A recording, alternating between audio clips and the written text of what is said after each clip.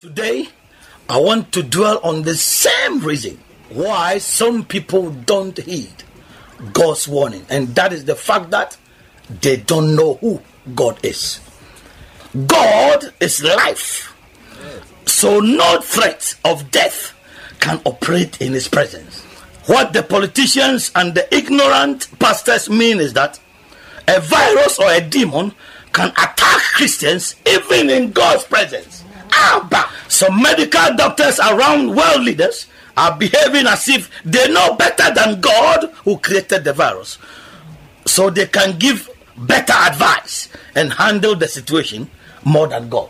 It is all because 99.9% of today's prophets or preachers with big titles don't represent God but themselves. God said they are not prophets, but they are prophets.